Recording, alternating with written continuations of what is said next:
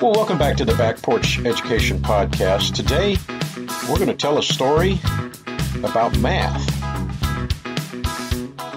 Get your education.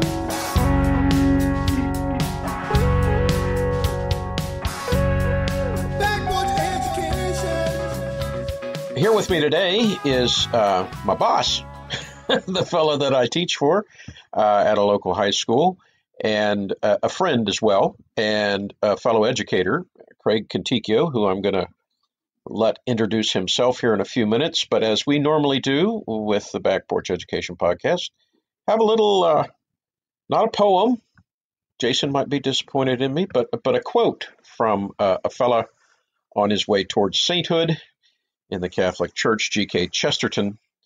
He tried hard to have a foot in the humanities and in the sciences, and in doing so came up with this quote that I want you to think about as Craig and I get started with our episode today. He said, "The difference between the poet and the mathematician is that the poet tries to get his head into the heavens, while the mathematician tries to get the heavens into his head." And I think both of those enterprises are worth our time and effort. Today, we're focusing on mathematics, not a subject you would normally hear me trying to do a podcast on. But I've, like I said, got a friend and fellow colleague who knows quite a bit about mathematics and is a lover of mathematics. Craig, welcome to Back Porch Education Podcast. Tell the folks just a little bit about yourself before I get you to tell us a story. Thanks, Steve, and thanks for having me. I just like every other red-blooded American boy, I went to college a little bit later, or finished college, or went back to college a little bit later in life. I studied theoretical physics, biomedical theoretical physics, and somehow got roped into, volunteering and teaching a physics class for the school I'm currently the principal of. Just trying to help out. I had a spot in my schedule, and they had a need for a physics teacher immediately, and so I helped out. And somehow or another, the next thing I know, I'm running the place and loving it. So here I am. Well, good. As colleagues, you and I on a regular basis discuss education. You in particular discussing with me my performance as an educator. But I've heard you tell a story several times, which is why I invited you on. You walked into a class in college and had a rather shocking statement made to you, and then the professor backed it up, referring, I believe, to your college calculus class. Could you tell us that story so we have the basis for a discussion thereof? Sure. So, in my high school career, I wasn't the best student, and to your dismay, I wasn't I wasn't a very good humanities student, but I was a really good math student. It just came easy to me. I just saw solutions. I just saw a path to a solution quite easily. And that followed me into college, and I ended up, learning with a bunch of physicists and engineer types. And so we walk into a, college class designed for physicists and engineers, or future physicists and engineers. And the math professor looks at us, and I remember he looked me right in the eye and he said, "Y'all are ignorant." And I just kind of did a double take, and clearly we were all offended because we were pretty bright guys, we thought anyway, and gals, excuse me. And we just kind of looked at him, and one kid, piped up and said, "Well, what does that mean?" He said, "When it comes to math, y'all are ignorant. You don't know anything." And of course, many of us were like, "Well, we kind of beg to differ. We got this far, and we're, made straight A's and in our math classes up to this point, and scored very well on our SATs coming into this place on math, and that's why we're here." And he said, "No, no, no, no. Didn't say you were dumb. Didn't say you didn't know how to do math. He said, I said you're ignorant when it comes to math." And he clarified that. He said, "Sure, many of you can sort of do the nuts and the bolts, and you can see solutions pretty clearly. He said, but you don't know why. You know the how, that's fine. You could turn a wrench and, unloosen a bolt, but if you don't know how the bolt is made or why the bolt works the way it works, what real good is it to you? Mm. So, he proceeded to prove to us that we were indeed ignorant when it came to mathematics. He started a college level calculus class with the definition of zero. And he built everything that we had ever learned about math on that definition. And by the time we were through, we weren't ignorant anymore. We understood why we did what we already did well, mind you, but we understood a lot better about why we did what we did and how we did it, and understood better why mathematics works the way it does. And really, for somebody working in theoretical physics like I was, it was extremely important, and it really helped me to do the research that I did and manipulate the mathematics in such a way, because I did have this deep understanding now of why it worked the way it worked. So, as an educator, Yeah. how do you take that and apply it forward? How do you use that? You've taught physics, you've taught math classes. Do you walk in and tell the kids they're ignorant, or how do you use that story as an educator?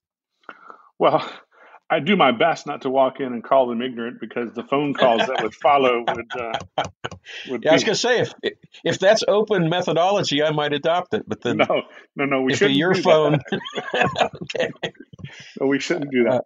But I do when I teach mathematics or physics, and I like to expect from my teachers to I'll tell them that story, because I think it's important that kids understand why it is they're doing what they're doing and how it works underneath.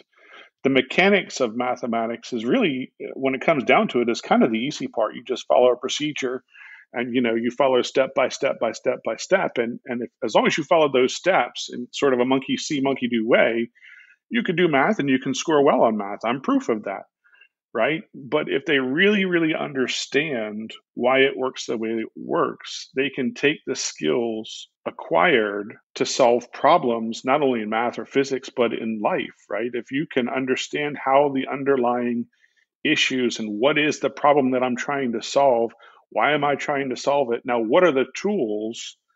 And how do those tools work? How do I come about a good solution to this problem? Those are the skills I think are important to teach these kids. Yeah, I think Socrates taught us that the first questions in a classroom are those that reveal our ignorance, or those that reveal our need to learn. And that I think too many kids, especially, I'd love to hear you give your opinion on this notion that there are math people and non-math people. You even in your story alluded to the fact that math came easily to you. I think that there's a predisposition in most people either toward number or toward word, but anyone can, as you said, learn the steps, the process, follow the leader, so to speak. And unfortunately, I think many math classes turn into that. Here, I'm going to do a few of these up on the board. You pay close attention. I might even have you do a few in front of me. Now go home and do 20 more. And assuming you get the right answer to all of those, I'm ready to move you on to the next step. As you said, without them understanding why the steps work the way they do, or where they might lead, or where they come from, there seems to be a lack of connection. Uh, so much so that when talking about science or math, you've referenced the narrative of that subject. Can you shed a little light on the story behind a mathematics subject, or a science subject like physics? Yeah, sure. You again, everybody's a little bit different, but sort of going backwards a little bit. The idea that again, the sort of monkey see monkey do thing. It's easy, right? It's easy to teach that way in a larger institution setting where there's 30 or 40 kids in your classroom. There's really no way to, in my opinion, to teach mathematics properly where you can actually take the time and explain, why things work the way they are, and create this narrative story from start to finish. Here, like my old cranky professor did. Here's the story. Here's the story of zero, and here's how you add a one to it. And here's how you add a two to it. This sort of narrative that you carry with you forever, right? I mean, if you learn how to factor a quadratic equation mechanically, you are likely going to forget that by the time a kid comes from algebra 2 to pre-calculus, let's say, over a summer. They're probably going to forget how they were supposed to factor those things. But if they remember why they were doing it, what the tools were that they were doing it with, they're much more likely to remember how to do the mechanics of the thing. So yeah, some of our teachers and like to build a narrative, a story from start to finish. Whether it be physics, whether it be mathematics, and look, in the humanities, we teach stories, we tell stories, right? And I think that is a very important way. And I guess we're talking about retention here, right? So it's a very important way to remember the stuff that we want our kids to learn, and not just lose it. Yeah, it becomes a skeleton that we hang that's most people's, especially with science. Math, there's only quote unquote so many numbers unless you really believe in infinity.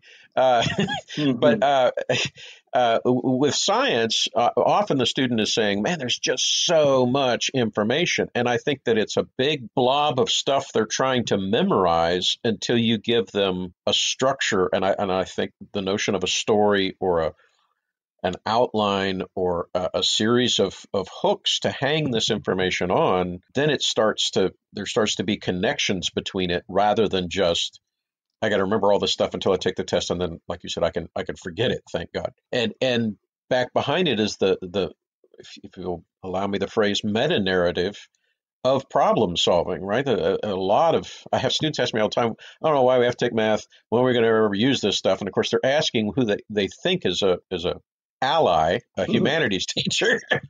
And I say, well, you're absolutely right. As soon as there's no problems in life, there's really no reason for you to practice and learn how to solve problems. Oh, I don't think that's they'll start to try and backpedal, but you can see their little minds going, oh, I just got caught in a trap there.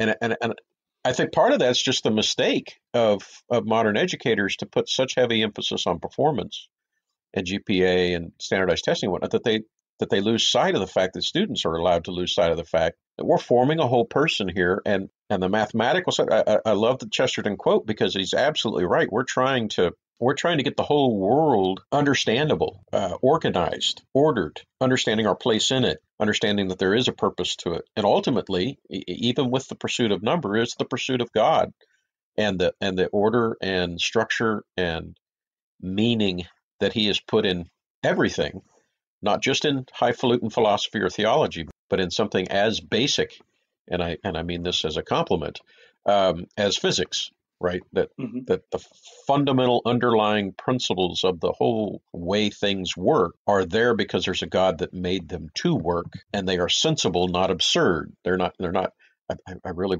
bulk against the modern use of the word random. I'm still not convinced that word has any meaning, but uh, Well, we can have a scientific discussion about that at some point if you like. But yeah. I understand the notion of not being able to perceive the order behind it. Uh, uh, but at least in the science lab, my primary assumption is that it's not random, that there's causation and that there's probability and that sort of thing. Well, look, even in randomness, Steve, if you follow Stephen Wolfram, he has done extensive work to show how there is order in randomness, right? And what we call randomness, or probably a better word is chaos, right? Thermodynamics and chaos and all these kinds of things. But he and his teams have done extensive work showing sort of the order and chaos, these fractals, and that's I often tell my kids when I teach, and sort of going back to your quote in the beginning, and I quote Einstein, and I say, he said, are not going to find God with math and science. And I'm sort of paraphrasing here. He said, but you will get some idea of what he had in mind. And that's the real story, right? That's the real story that we're trying to discover. In getting closer to God, we can, if we understand the universe that he created, we're getting closer to God. We won't meet him that way. I think a lot of scientists and mathematicians and that kind of minded people like to think that they're going to find meaning in the universe through math and science. And I don't believe that. I don't think Einstein believed that. I think what I believe and is that you can get an idea for the blueprint. You can look and see the design and how beautiful it is and how it all connects together in such a way, in mathematics and geometry and the way nature works and different patterns that you see and the mathematics behind them. It's a beautiful thing. And that's what we like to try and pass on to our kids, not necessarily the mechanics of the thing, because they may or may not use that, right? They may not have to ever integrate a function again in their life if they don't go into, engineering or physics or something like that. But they can get a glimpse at the blueprints that the world is made of, and I think that's a beautiful thing. Well, it's on a humorous note, here in the midst, as we record this of the COVID-19 pandemic, a lot of parents are putting out there on social media the fact that they never thought I would have to use my math instruction again until I had to teach it to my kid. The meme out there about stop putting these math puzzles out. If you need help with your child's math homework, just ask for it. Don't make it into a puzzle. We do. I think when it's best learned, mathematics enters into us and removes from us the conscious calling up of and remembering of things. Like you said, even if you're in a career that involves mathematics, at some point you're living in that math rather than standing outside it trying to see in. And I think that's the gift that a good mathematician in the math class, a good scientist in the science, a good physics teacher isn't trying to turn everybody into physicists. He's trying to awaken minds to the beauty of this subject and how it's connected to the rest of the subjects. And I think that's one of the great gifts a good school a student, as they walk away from that school, should have a real strong sense of the beauty of all the subjects that they studied. I think it's a failure if a student walks away with a distaste for the subject. They may know their limitations, and that a C was a really good grade for me in calculus or whatever. But I appreciate it better having sat under that teacher who loved it and expressed it in a meaningful way, as opposed to just, here's what you got to do to get an A.